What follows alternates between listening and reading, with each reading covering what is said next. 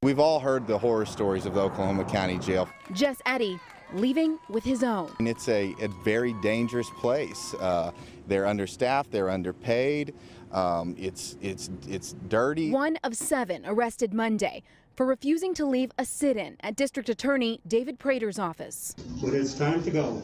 Eddy spending nearly 24 hours in lockup, now with another problem on his hands. I got out of jail and just was eaten up by bed bugs. He says he was in a jail cell with 18 other inmates. Nothing but the raw floor to lay on. When I asked for a towel to lay on, they wouldn't give me a towel, no blankets. I made a bed out of tissue paper. Also telling News 4, COVID-19 precautions thrown out the window. As we were getting our fingerprints stamped, I saw that nobody was wiping the fingerprint scanner in between person to person, and I asked if they could do that, and she laughed and said, "We wiped it yesterday." News 4 reaching out to the Oklahoma County Jail Trust for their side of the story, assuring us COVID-19 is taken very seriously and that there have been no other complaints of bed bugs.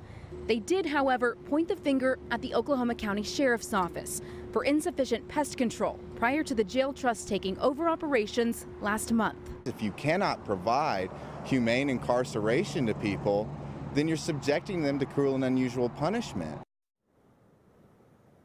The jail trust tells me they're working to get bids for a new pest control service now, also saying that when the OK County Sheriff's Department was in control, the only floor ever treated for pests was the first. Live downtown, Taylor Adams, Oklahoma's News.